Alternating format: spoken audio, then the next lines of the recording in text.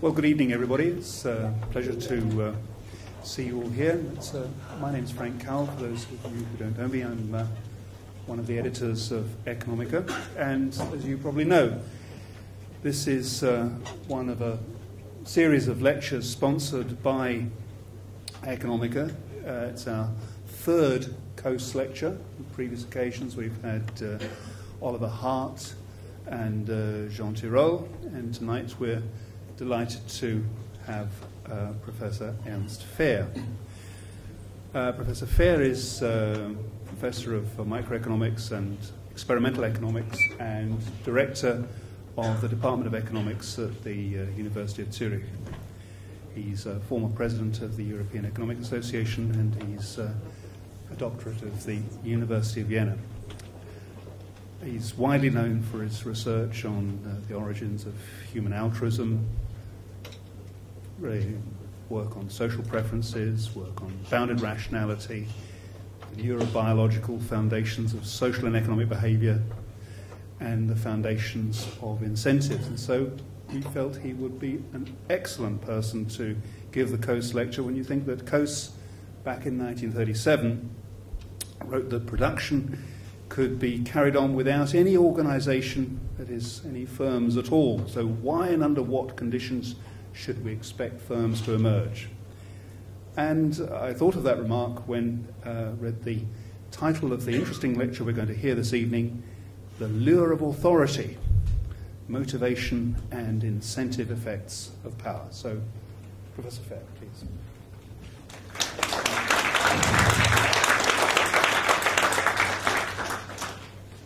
So, thank you very much for the invitation to give the lecture. I'm very delighted to be here and to present some new stuff we did the last 1.5 years on the lure of authority. And to start with, let me give you an outline of my lecture. So what I will do is I will first talk about the relevance of authority, the economic relevance of authority. Then I will ask the question, do people value authority per se, regardless or independently of the income consequences of being in a position of authority? And finally, I will talk about the motivation effects of authority. And in particular, I ask the question, does possession of authority increase intrinsic effort motivation, and does lack of authority decrease it? And at the beginning, I also want to give some acknowledgements, because it's not just me that did the work. I have been collaborating with Björn Bartling and Holger Hertz from the University of Zurich and Tom Wilkening from the University of Melbourne. And two papers are the, so to speak, prepare the ground for my lecture. One is the paper that gave the lecture its title with Holger Hertz and Tom Wilkening, and the other is together with Bartling and Hertz on the value of authority. So, what is authority? There are many possible definitions if you go into the social science literature. I take a pragmatic approach. I will focus on you might say, not totally general form of authority, but that's also not my goal. I will focus on authority as the right to make decisions in an organization that affects other people's payoffs. So I make a decision in an organization, and that decision typically affects many people's payoffs if I'm in a position of authority. And one example could, for example, be the right to choose a project from a set of available projects. Projects have different distributional implications, and so different people have different preferences over different projects. And the person who is in authority to make the decision here has clearly a superior position. Notice that my approach here, or my focus here, is related to Herbert Simon's definition of authority, who said, authority is the right to take actions affecting part or the whole of an organization.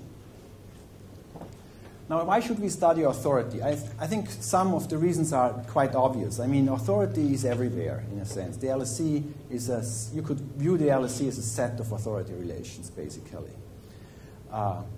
And so basically all kinds of public administrations, firms, political offices are pervaded by authority relationships. Somebody has decision rights and others are affected by the decisions taken.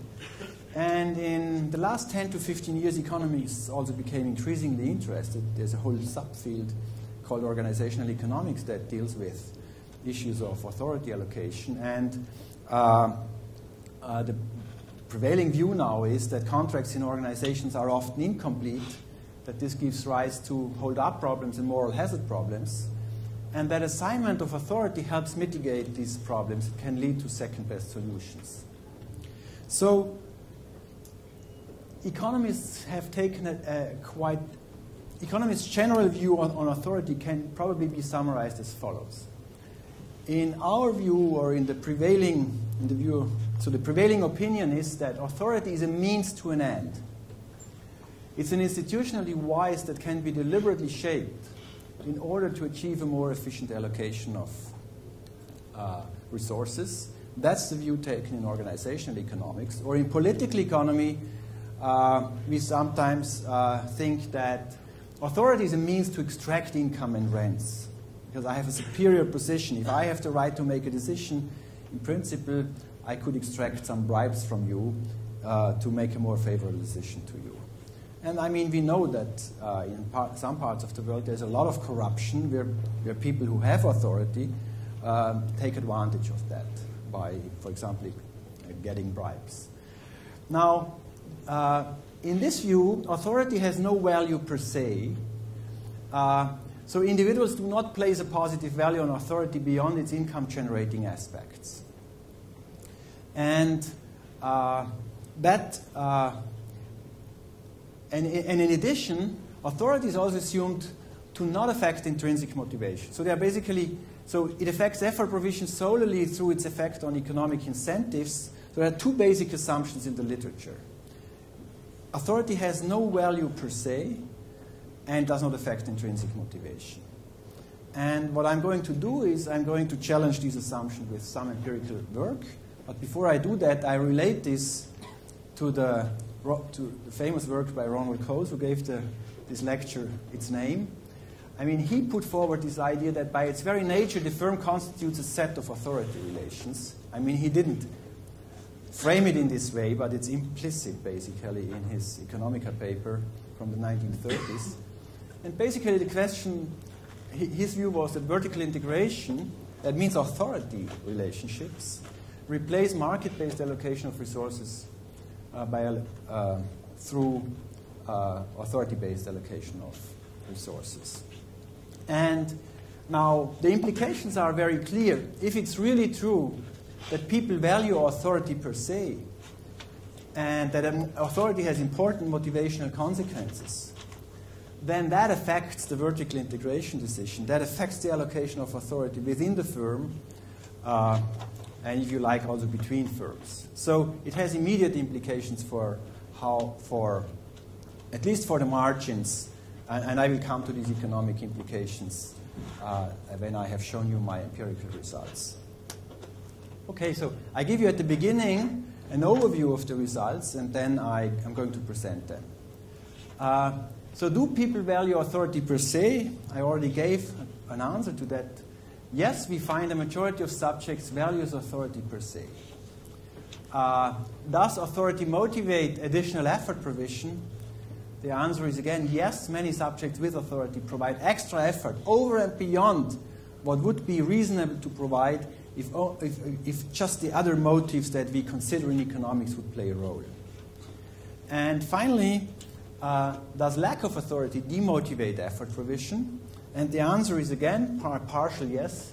Yes, it completely demotivates a substantial minority of subjects. So what I should add here is not everybody. So these two findings it's really a majority of subjects who behaves like that. Here it's a significant minority, let's say 40% in our experiments who behave like that. And but the interesting thing is here that the other 60%, let's say, they don't behave like that. And there's a distinction between these two types of people. So there is a conjecture here, which we can't yet validate. We haven't done enough empirical work. But there might be types out there, people who really resist being under the authority of others or being strongly demotivated when being in a position of lack of authority, and other people who are not demotivated.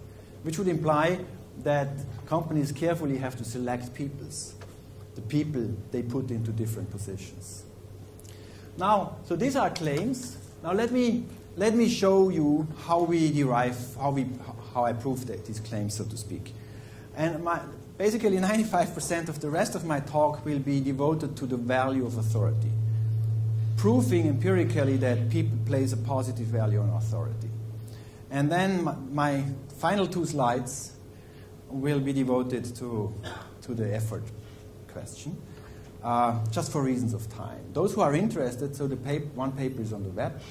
It's a paper by Fehr, Hertz, and Wilkening on motivation and incentive effects of power. We have an extensive discussion on the effort consequences of having authority or not having authority. So our workhorse is an authority game. What does that mean? Well, there's a principal and an agent, and they are matched and can implement a project. 2 available project variants, or 2 available versions of the project, you might say, are there, but they result in different payoffs to the principal and to the agent. One variant of the project favors the principal in terms of payoff, the other favors the agent. I'll give you an example soon. Now, initially, the principal has authority, but he can delegate it to the agent.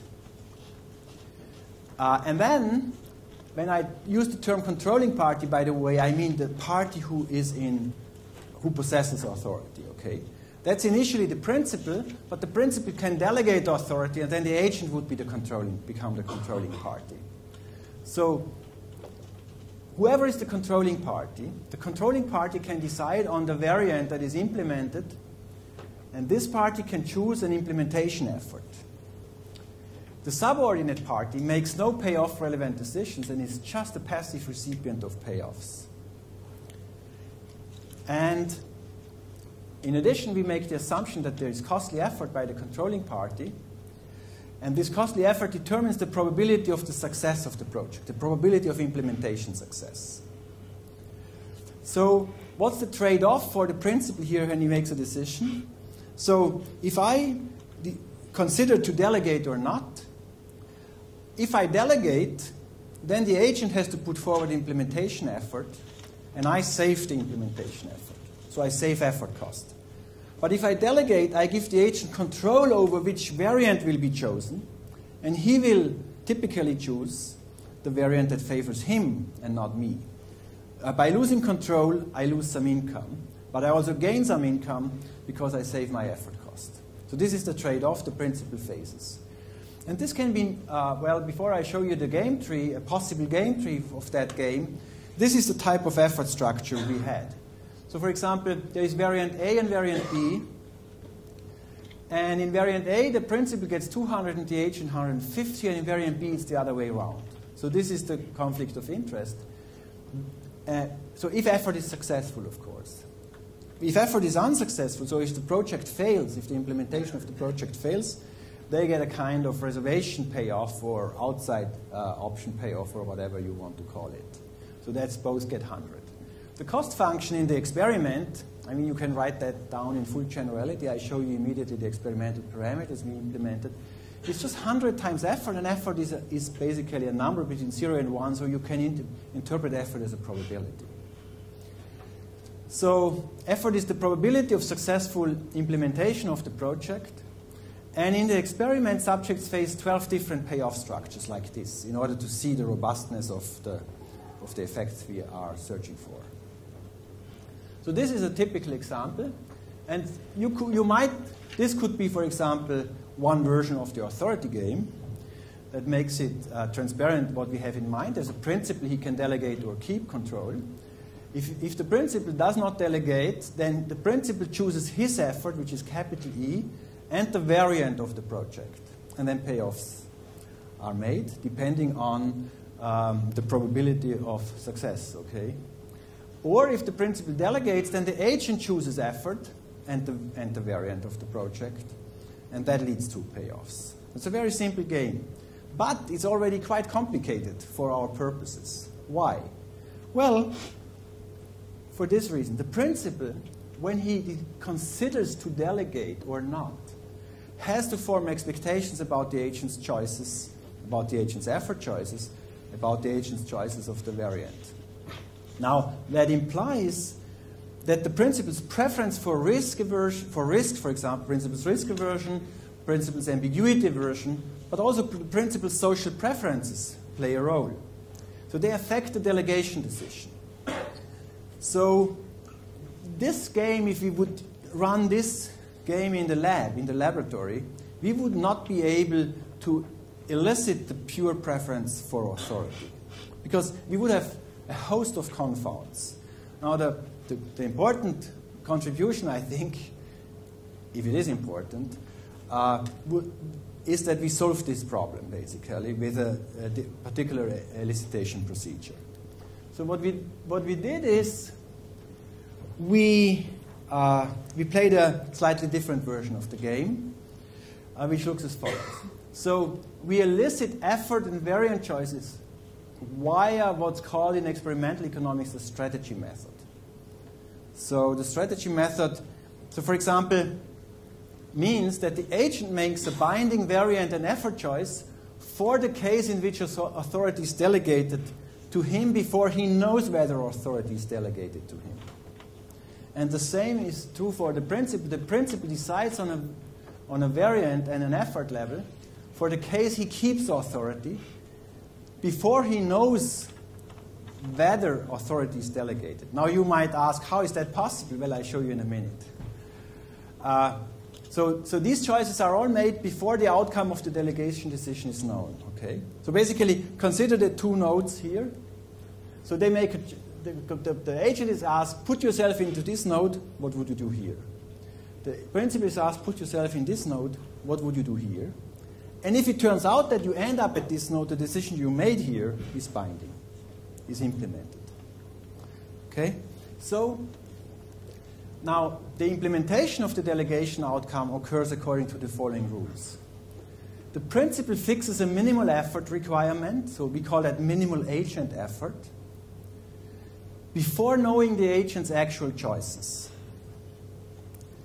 Now, if the actual effort of the agent is bigger than or equal to the minimal agent effort, then authority is delegated and the agent's choices are implemented.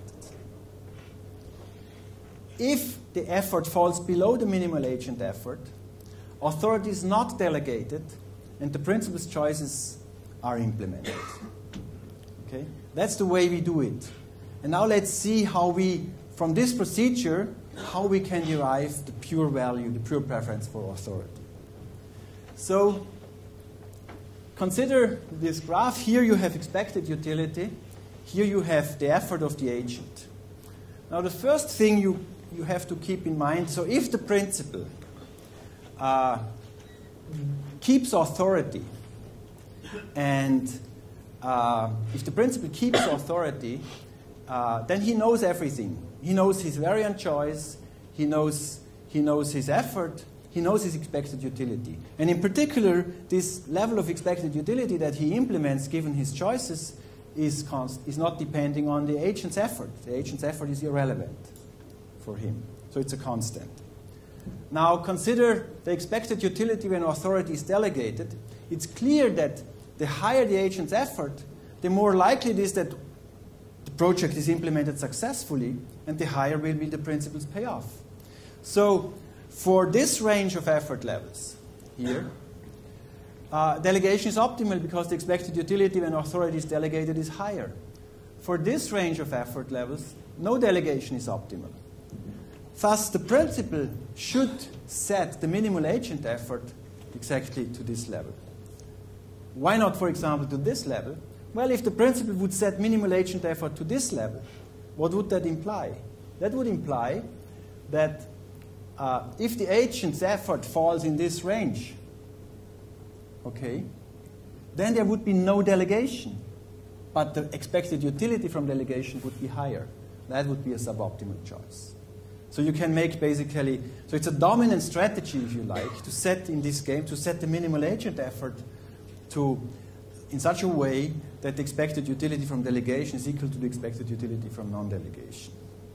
Okay, having accepted that, let me first say highlight some features of these elicitation methods. Well, the principle is fully protected against downside risk on the agent's effort choice because he sets a minimum agent effort, and if the agent is below that minimum, there will be no delegation. Okay? So this rules out ambiguity aversion as an explanation of a potentially required delegation premium. The principle reveals his point of indifference based on his own risk and social preferences. So whatever his preferences are with regard to ambiguity, risk, social, this is all included in the expected utilities. And he sets basically the minimum agent effort in such a way that taking all his preferences into account, he has in the different dimensions with regard to risk, with regard to ambiguity and social preferences, is all included in this measure of minimum agent effort. Okay? So this eliminates, as you will see, this eliminates the need to indirectly control for preference characteristics. Now, how does the math go? So there's not much math here, but a little bit. So, well, before I do that, it's important that you understand one thing. This is my initial example I showed you. This is one of these these of delegation games we play, or authority games. And so if the principle does not delegate, okay, or if there is no delegation, then the principle's effort is important, so it's decisive for the outcome. And then the principle chooses his effort and his preferred variant. What does that mean? That means that in the case of no delegation, a particular lottery is generated. How does that lottery look like? Well, if the principle, with probability E, the project is successfully implemented, and the principle will choose variant A because this is his preferred variant, okay? So the principle will get, with probability E, the principle will get the 200 minus the cost of effort. And with probability 1 minus E, the project will be unsuccessful and the principal will receive 100 minus the cost of effort. Okay? And the agent, for the agent, payoffs are, if the project is implemented successfully, the agent will receive with probability E 150. And if the agent, this is 150, payoff of the agent. And if the project is not implemented successfully, then the agent will also receive 100. So what it basically means is no delegation decision generates a lottery. And let's call this the authority lottery, because it's the lottery where the principle keeps authority. Okay? And the same is true when delegation occurs. When delegation occurs, we can speak about a particular lottery. We are in particular interested in the lottery that's generated by the minimum agent effort, okay? That lottery that's generated by the minimum agent effort would look, in a sense, similar but with different payoffs, because if the agent would choose the minimum agent effort, what would happen? Well, with probability MAE, the project is successful. The principal would then receive only 150 because the agent would choose variant B. Okay, and so on. So basically what we have here is the authority lottery is constituted by the no delegation decision. And for the delegation decision, we will have also a particular lottery, the lottery of interest. You could call it the lottery of interest, which I call the subordinate lottery, which would be that lottery that exactly occurs if the agent chooses the minimum agent effort. So now let's entertain the hypothesis that people value authority. Okay? Let's assume their utility function looks like that. So they derive a utility from the lottery and a utility from authority. And A equals 1 indicates that the individual has authority. A equals 0 indicates that the individual has no authority. And A equals the empty set means that the lottery is completely evaluated outside any authority relationship. Because within the authority game, there are always two aspects. There is the authority relationship between the two principal and agent, and the lottery. But you could also give people just, you could not put them into an authority relationship, you could just confront them with that lottery. Okay? And then there would not be context of authority. Okay? And we have to distinguish between the evaluation of the lottery in the context of an authority relationship and the evaluation of the lottery outside the context of an authority relationship. Okay, so now some notation which will help. So facing the authority, if an individual faces the authority lottery and is the controlling party, let's call the expected utility from that the utility from this lottery and from our having authority. Okay? Facing the subordinate lottery and being the subordinate party means I face the utility of this subordinate lottery, which I indicate by x prime, y prime, and MAE, and not having authority. And we learned already that individuals will set these two terms equal. Okay? So the principal's optimal choice is that the first term, which is here, is equal to the second term. Okay? Now, I have written that up again here. This is just the equality that follows from the optimal decision of the principal. Now, what you always can do is, you can always replace the lottery in this, when you write it down, when you write utility down in this way, by its certainty equivalent. Because by the very definition of the certainty equivalent, that's just nothing but the monetary value that makes you equally well off than the lottery itself. So that's trivial. So you add instead of the lottery the certainty equivalent, okay? Now, assume for a moment that authority does not matter for utility. That means that A equals 1 and A equals 0 are irrelevant for utility. Thus, you can write this equation in this way. You can forget about the A's, so to speak. They are utility irrelevant. So basically, the utility of the certainty equivalent of the authority lottery has to be equal to the utility of the certainty equivalent of the subordinate lottery. Now, but that means that the certainty equivalents have to be equal. Otherwise, the utilities can't be equal. Okay, these are just monetary, you can think of monetary numbers here. So basically, if authority does not matter, the authority lottery, the certainty equivalent of the authority lottery has to be the certainty equivalent of the subordinate lottery. Now, again, the basic equation, which is just the optimality condition, if authority matters in the sense that ceteris paribus, A equals 1 is preferred over A equals 0. So if I value authority positively, what does that imply? Well, if I value authority positively, then this side of the equation gets a kick because A equals 1 goes up, okay, relative to this side of the equation where A equals 0. But then equality can only hold if this certainty equivalent is smaller than this certainty equivalent. And so what we have is that if people put positive value on authority, then the certainty equivalent of the authority lottery has to be smaller than the certainty equivalent of the subordinate lottery.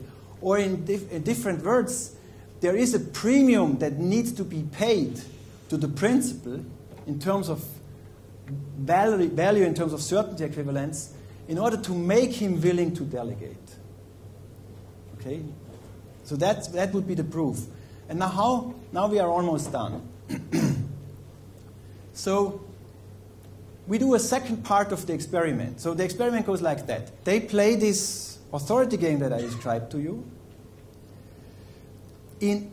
So 12 different authority games. For each authority game, the principal's decision implements an authority lottery and a subordinate lottery. Then, after the 12 games are over, we take these authority lotteries and these subordinate lotteries and put them completely outside the context of any authority relationship and elicit the certainty equivalence of these authorities. Don't ask me how I did it. I don't have the time. I tell you it's possible. We have methods in experimental economics that allow us to elicit certainty equivalence of lotteries in an incentive-compatible way, and that's what we did. So basically, I have independent evaluations of these two lotteries outside the authority context. And if it turns out now that the subordinate lottery has a certainty equivalent that's systematically higher than the certainty equivalent of the authority lottery, I have proven that people place positive value on authority. Because these authorities are more valuable for them. They have a higher certainty equivalent. That's the whole logic of the experiment. And I can come to the results. Okay? So let's ask the question, do principles value authority? Well, they do. So this is the average certainty equivalent across overall principles. This is the certainty equivalent of the authority lottery, and this is the certainty equivalent of the subordinate lottery, and this is systematically higher by roughly 15 units. It's highly significant and indicates that on average, people value authority positively. Now, you could ask the question, how does that show up across these 12 different games? We wanted to see the robustness of our results to different parameter constellations. And what we find is that across all 12 games, the value of authority in terms of percentages, expressed in terms of percentages, this is, so to speak, this bar means that in lottery 2, in game 2, the subordinate lottery had a 15% higher certainty equivalent than the authority lottery. Okay? So across all 12 games, we find people value authority positively. It's not always significant, but most of the time. The next question we can ask is, what about looking at heterogeneity across individuals? So do most individuals value it, or only some? Now here we average over all 12 games for each individual, and we look at the average value of authority across the 12 games for each individual. And what we find is, well, in this graph, let me explain. This is the average individual. So this data point, for example, means that this individual had an average certainty equivalent of, let's say, 115 for the authority lottery, and it had an average certainty equivalent of 145 for the subordinate lottery. So, and you see that most individuals are above the 45-degree line. So some individuals do not put a high value on authority, but a fair amount of individuals puts a fairly high value on authority.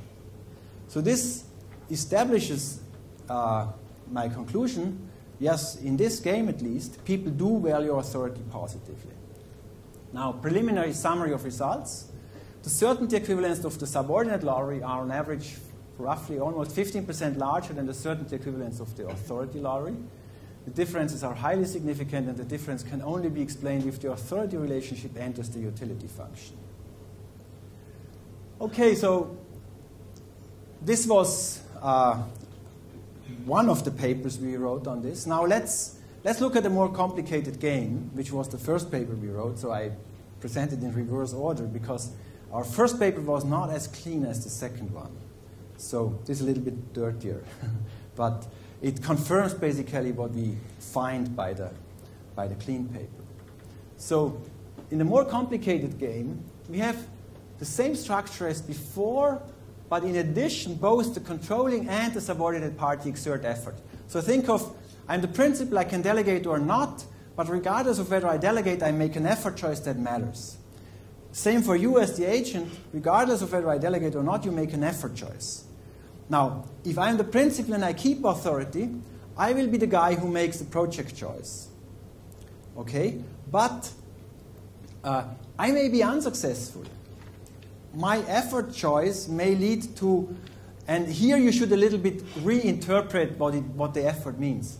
In the first paper I presented, effort is best interpreted as implementation effort. Is the project successfully implemented? Here you interpret effort better as the more effort you put in, the more you detect the available projects, the more you discover them. and you can discover them or not. And the information comes in a binary form. If you discover the available projects, you know all of them.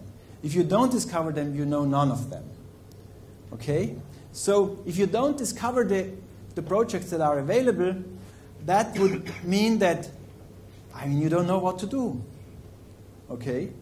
So it's just like making a blind choice. So in that case, you would want the agent to give you a recommendation, because perhaps the agent has been successful, because he also puts in effort. So this is why it's a more complicated situation. And vice versa. Whoever is the controlling party may not successfully discover the available projects, and then they can make recommendations. So it's a bit more complicated, but the logic is in essence the same. So this more complicated game allows us to ask questions like, how do subordinates who know that they are subordinates choose effort? You see, in the old game, if I am the subordinate, my effort does not matter. Here, my effort always matters. Okay?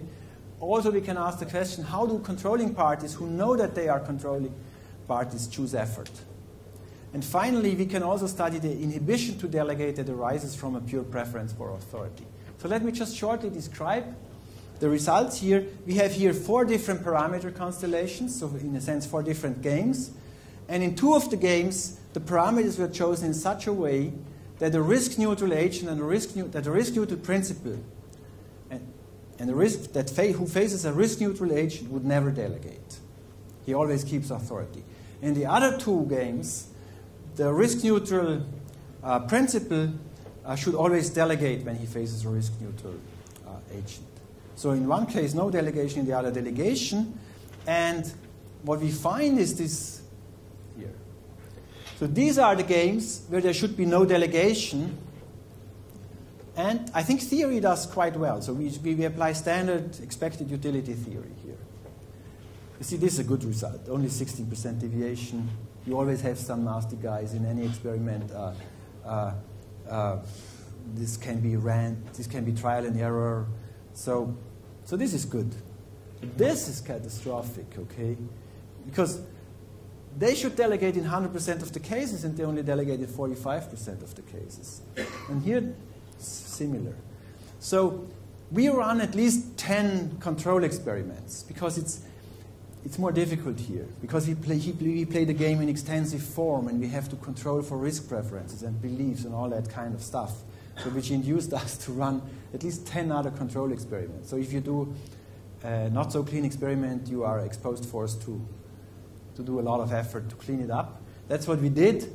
So what happens here is these guys don't delegate, despite the fact that they would have earned much more money, and despite the fact that they believed they would have earned much more money, because we have their beliefs. So again, they seem to be willing to accept a lower profit in exchange for keeping authority, which means that they put a positive value on authority. And by the way, in both experiments, we find out something that's perhaps interesting for you. Loss-averse individuals are more likely to keep authority. So we may have an independent measure of loss aversion, and they are more likely to keep authority. There's a kind of endowment effect in authority. And finally, in the second experiment, we have also done a lot of work to understand the effort choices. And I can show you here the deviation of the effort choices from the equilibrium predictions. And this is a complicated graph, so let me explain it to you. Okay, slowly. When you have understood it, it's just beautiful. But at first sight, it's complicated. So what you see here is the deviation of the agent's effort from the Nash equilibrium. So this is a positive deviation. This is over-provision of effort from Nash equilibrium. This is under-provision of effort. On this axis, you see the deviation of the principal's effort from Nash equilibrium. This is over-provision on this part of the axis. Here it's under-provision. Now what does that mean, observations under P formal authority? P stands for principal. If the principal has formal authority, so he does not delegate, okay? Then what happens? Then the principal has authority, okay? And he over-provides relative to the Nash equilibrium. And this is, by the way, the 95% confidence interval. So this is why the picture is very beautiful. You have a significance test in the picture. So what you see here is significant over-provision of effort, significant over-provision of effort, significant over-provision of effort. Here it's not significant for the principle. And when you go in this direction, you see under-provision, now the agent, under-provision by the agent here, here, here. So it's 3 times under-provision of effort by the agent relative to Nash. And here the story is the other way around. Why? Because this is observation under a formal authority. Here the agent has received, here the principle delegated. What does that mean? The agent is now the guy with authority. And what does the agent do? Look at that. The agent overprovides effort. So whoever is the guy who controls, he's in control, they overprovide effort. Whoever is the guy who is subordinate, they underprovide effort. And again, we do these 10, one reason why we do so many control experiments is that we really have to argue, can we rule out risk aversion, can we rule out social preferences, can we rule out, so we do a host of controls, it's all in the paper, that establish the conclusion that having authority per se leads to extra effort. And by the way, not just relative to Nash equilibrium, also relative to best reply. Because we know the guy's beliefs. So we know, for example, here the agents believe about the principle's effort. Knowing if the agent knows the principle's effort, then the agent knows what the best reply is to the principle's effort. And we know it in particular. And we can measure, does he overprovide relative to best reply and not just relative to Nash equilibrium? And that's a much stronger statement. They overprovide relative to best reply also. So there's consistent overprovision of effort. So authority seems to motivate, lack of authority seems to demotivate. Now, why? Let me come to the why question. So far I have only documented, okay, what I claimed to be able to document at the beginning, but let's now ask the why question. Why is authority intrinsically valuable? Now, I have no proof, I have only speculations on this. There are 3 psychological theories that could help us here. One is the theory of power motivation, going back to McClelland, who put forward the hypothesis that humans have a need for power, where power connotes an internal urge to influence and control other people. Now, it's easy to see if that's true, then people would place a positive value to authority. Now, self-determination theory by Deci and Bandura, they postulate the hypothesis that individuals have a psychological need for autonomy. And notice, there is when you think of authority relations in terms of power relations, you could describe 2 different concepts of power. One concept of power is the power in the sense of control. One concept of power is power in the sense of agency. What do I mean by power in the sense of control? Power in the sense of control is power over other individuals. And power in the sense of agency is power to do. So to be an active agent. And I mean, one example for for example, if you look at how children play sometimes, or when children are in a lift, 5 children, everybody wants to push the buttons. Okay? So there's this pleasure from pushing the button, seeing something happen. And the third story could be empowerment theory. People value a sense of impact, competence, meaningfulness, and choice. And probably they have more of that when they have authority. And that could be a reason why they value authority. Then, why, final question, why is authority motivating and lack of authority demotivating? Well, the same theories might help us here.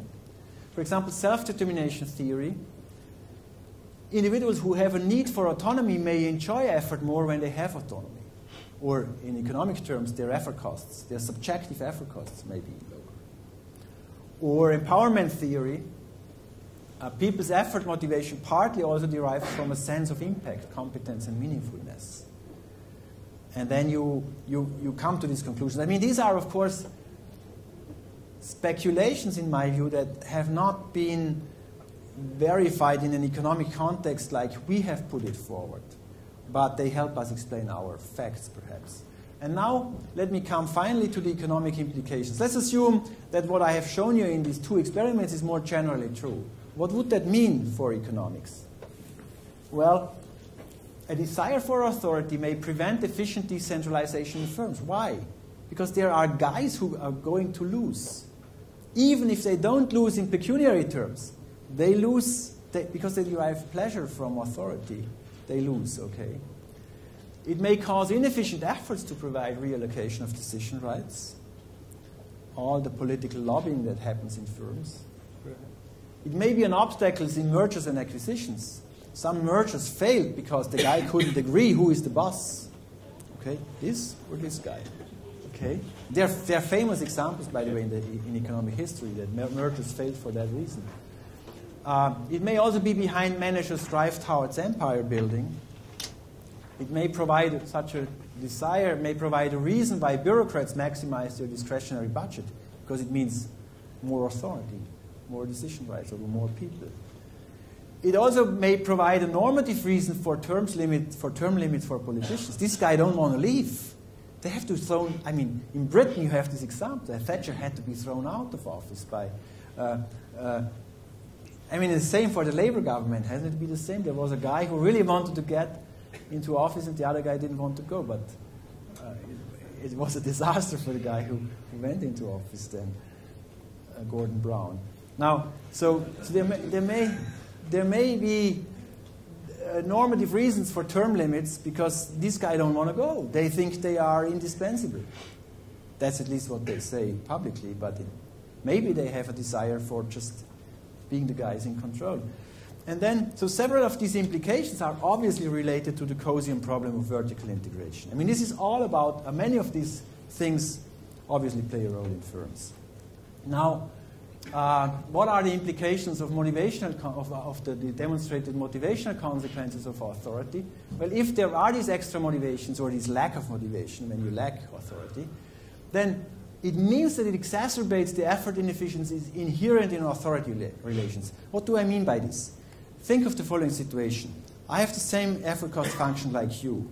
We are in a company. First best would require that my marginal cost of effort is equal to your marginal cost of effort. Otherwise, we are not in the first best. So, if I provide more effort, we have identical effort cost functions, then my marginal cost of effort is higher than yours. That's inefficient. Okay? But now there is this additional motivational kick that comes in when you have authority. So what you can show in these authority games, even standard theory predicts you get second best efficiency only. So the guy with authority does more in terms of effort, typically, than the guy without authority. So that's second best efficient. But now these extra motivations come in. That means I do even more because I have this other additional kick, and you do even less. So the gap increases, so it exacerbates the effort inefficiencies inherent in authority relations. It also suggests some maybe normative conclusions that I think our findings make sense for ideas like empowerment and job enrichment, because it means that if you give more competences to subordinates, you may motivate them per se. And finally, if empowerment and job enrichment is not possible, which may sometimes be the case, then our results suggest, if these are stable types, that you should carefully select the people in those jobs where they are subordinates who are not demotivated by being subordinate. So taken together, I think the economic implications of assuming a value of authority, a subjective value of authority, and having people being motivated or demotivated, depending on in which position they are, has quite important implications, such that I think these questions deserve more scrutiny, and that's what we want to do in the future. Thank you for your attention.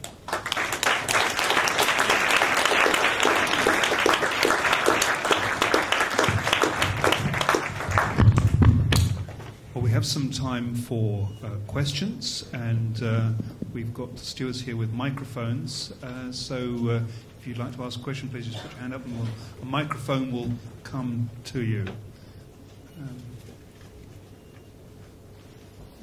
going to start us off with a question. Yes, please. Hello. Some of the examples you gave seem to also relate to questions of prestige and which, like the empire building or having a huge budget as a bureaucrat. Now, your experiments seem to specifically test for authority, as in having the decision right. Presumably, doesn't have that much social prestige attached to it. Do you also have some interest in sort of trying to distinguish between and quantifying the effect of social prestige versus specifically authority? Well, I mean, you're perfectly right. I mean, the illustrative examples I give have an ambiguous interpretation. So it could be the motives I dealt with here. It could be other motives. Now, I have been interested in in preferences for social status, which is somehow related to social prestige, for quite a long time. It is quite a difficult question to really elicit these preferences. I would like to do this. I haven't not done it so far, but I think it's a worthwhile. It's definitely worthwhile to do, but I have not done it so far. So I've been interested in not so much prestige, more status. Ever since Bob Frank's book in 1984, The Quest for Status, which is a beautiful book, I thought it would be extremely good if we could have an empirical measure of this preference for status. And so far I always failed. It's just in the back of my mind as an unsolved question for me. But I would like, if you can do it, great.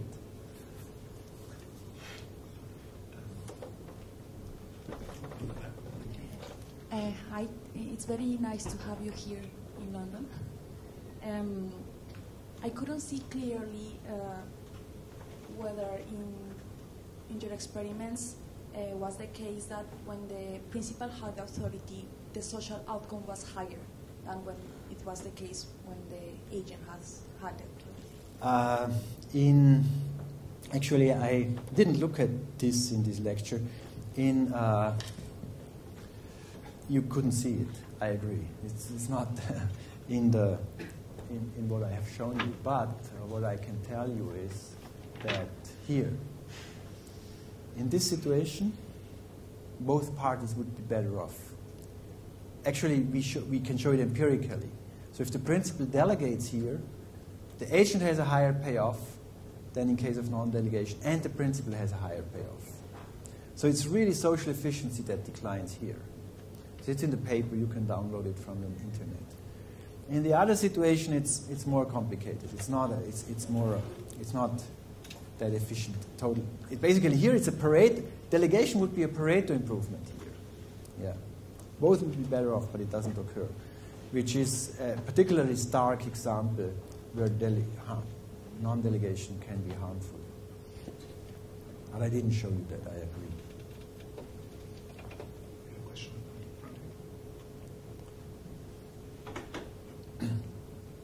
Hi, sorry, my question is about so how this relate to real effort tasks. So in terms of how you phrase it here, obviously it's people would be selecting specific probability. It's a number. A number there. Yeah, a number between 0 and 100. Yeah. So my question would be how, or I'm not expecting you to have done this obviously, but I know that in terms of stuff with dictator games and public goods games and trust games, when people have exerted an effort through real effort tasks, that's dramatically changed how they then engage with the negotiation of the surplus. So my question is, do you have any ideas of how you think that might affect this, or plans to do something like that in the future? I wouldn't want to have to do 12 real effort tasks in one experiment, I must say. No, just do that. It would be crazy. But yeah, it's a question about that. Well, we have, let me put it that way. I mean, for example, in our work on fairness and reciprocity, when people do real effort tasks, and you design the experiment properly, then you very often see similar. That's in the fairness literature. Now, how it will play out here, I don't know. it's an open question. I mean, it could aggravate the effects. But you could also find reasons. For example, boredom. I mean, not really working can also be. Sometimes you work because you would be totally bored by not working. So I think you really have to look at the details of the effort tasks to see what could be the countervailing tendencies that play a role here. I mean, the beauty here is that you control effort costs, and which is necessary for deriving the value of authority. But I mean, what I hope is that people start, that this triggers literature, that people start doing real effort experiments and also do lab experiments, further lab experiments, or cross-cultural. We plan cross-cultural experiments. So, for example, imagine a high-caste individual in India being the principal. Does he have a higher value of authority? You would expect so, huh? If he would have to delegate to a low-caste individual. I mean, I could imagine that the value of authority in a hierarchical society is higher than in an egalitarian society.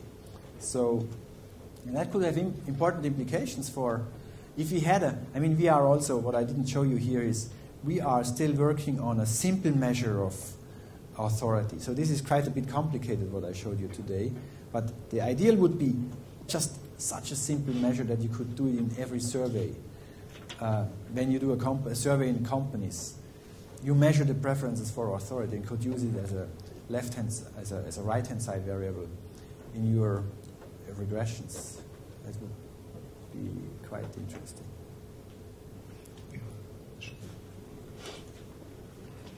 I'm wondering about the interaction between the motivational effect of authority and the justifiability of the distribution of authority.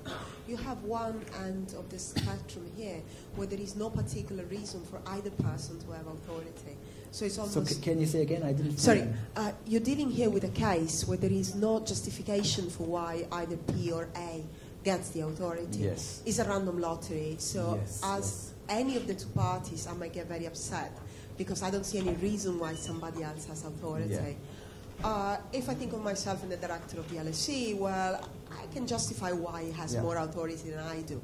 So I can think of one end of the spectrum where the distribution of authority is perfectly justifiable. Yes. And in that case, I don't think there should be a demotivational or a motivational choice of effort. I completely agree, I completely agree. So I think the way authority is allocated initially plays a role, and the normal and how legitimate that authority allocation is. But this is just to start with. I mean, now we can do new experiments and can introduce some sort of justification.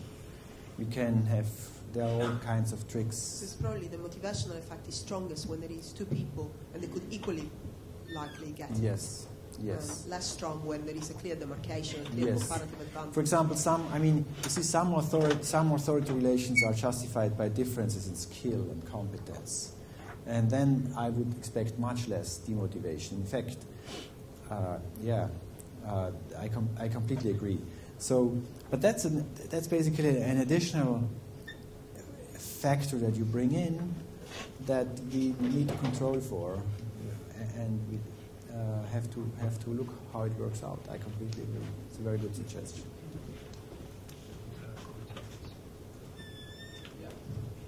If I understood you right, you said that risk-averse people enjoy authority more? No, loss-averse. Loss-averse. Loss-averse people. Okay. I mean, they are more reluctant to delegate. So if we have an independent measure of loss aversion, if I plug that into a probit regression or a logit regression of the delegation decision, then this loss aversion measure is highly significant and predicts quite well differences in the willingness to delegate. Yeah, and would you similarly have anything that could indicate what people enjoy to be like subordinated?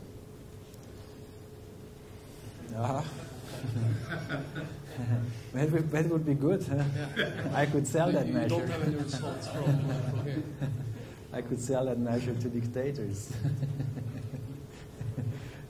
No, I have no idea. I'm sorry.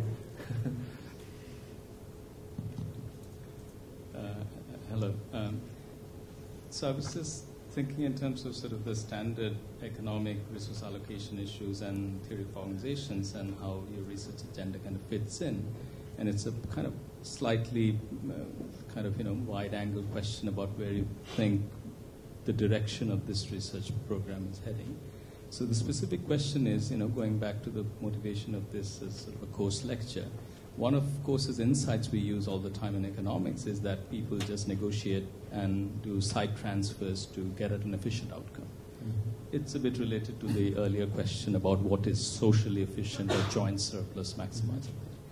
So one way to think about it is that the fact that I like to call the shots or I enjoy authority is somewhere there is a relaxation of the assumption that money can buy me out. So at some level, that's one way to think about it, that it's a way of introducing a particular form of non-transferability of utility that, for example, you cannot buy a dictator out, to take some kind of recent examples, whatever, it has to be coerced and so on. So that's one way to think about it, that, in some ways it is such a thing that you cannot really use a transferable, But the related thing, though, is that maybe in economics we focus too much on consequences, so we just care about the output, the profit, and so on.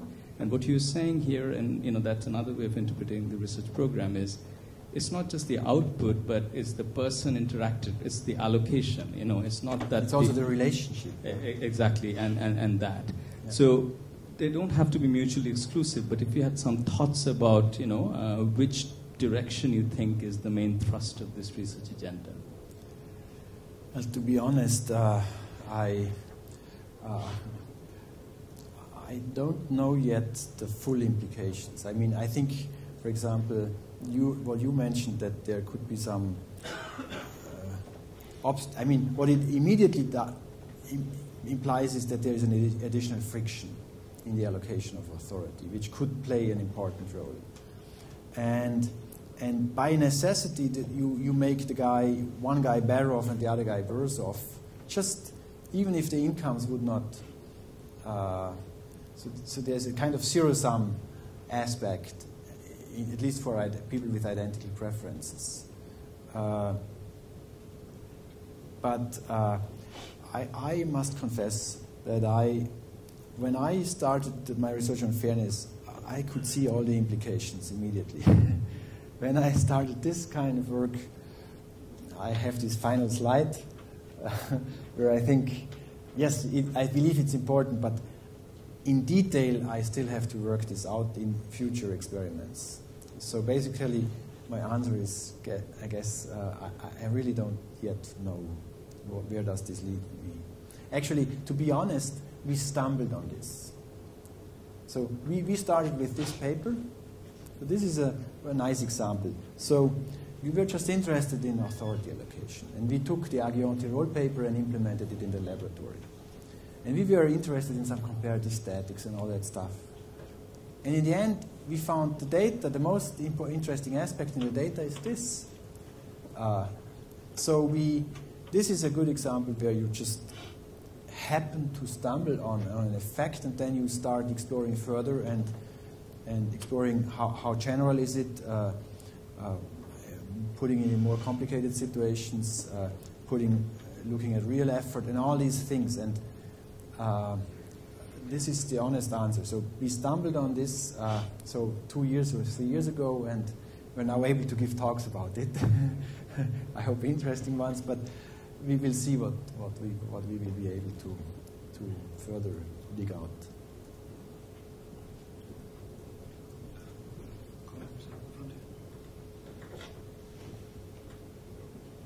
I'm interested in your suggestion that there might be some further cross-cultural work involved, because I know you've done the ultimatum game with different cultures, and here I think the application of authority, a measure you can use is that of the anthropologist Geert Hofstede. I think he has this measure of power distance.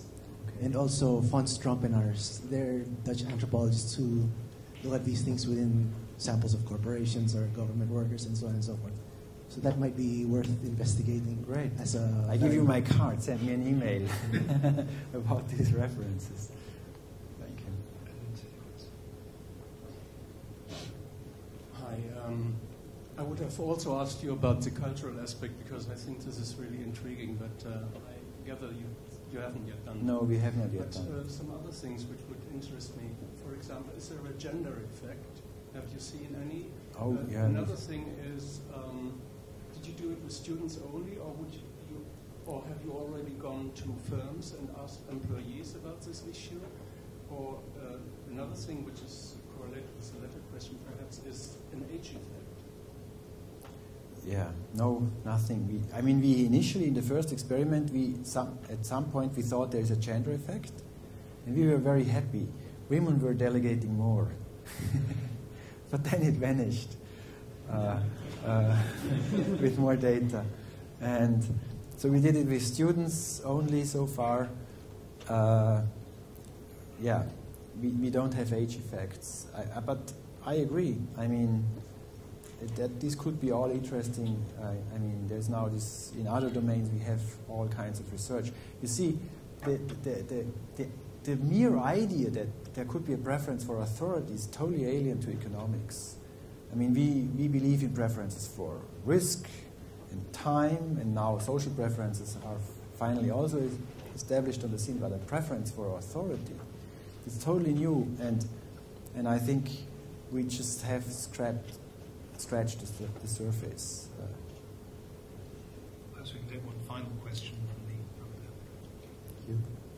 So this exactly relates to your last comments in terms of what is the social aspect you see in this definition of authority. In particular, so I don't know how trusted those results are, but we have some results showing that people are willing to bet on a coin less. They are doing what? They're willing to bet on a coin less when someone else is tossing the same coin and they are tossing the same coin. Versus the other part of it that once a coin is tossed but its outcome is not revealed, people are again willing to bet less on that coin than if they do the betting before the tossing is actually revealed. Now, in some sense, I could see a relation between these coin tossing stuff and sort of the risk preference or the crazy risk preferences in the sort of the first experiment. So the question is then, what is really the social aspect that you think is behind this definition of authority, or would authority be in some sense related to these strange risk preferences in these we have experiments?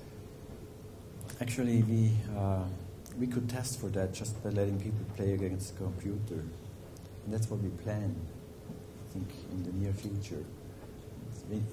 So the agent is a computer that's somehow programmed, and then we could, on the other hand, there's still the notion of being subjected to some random device. So we are still struggling with that, how we isolate that.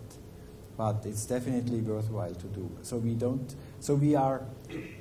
Holger Herz gives a talk tomorrow why it's different from illusion of control, which is the examples you mentioned.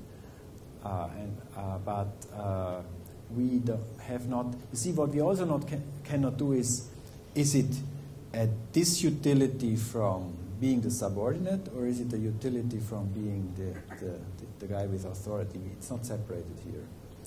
It's just the overall effect that we have. So there's a lot to do for you to run more experiments in this research area. Well, that seems like an excellent moment on which to thank Professor Fehr, and there is the reception in the atrium immediately after. Thank you very much indeed for a very stimulating lecture.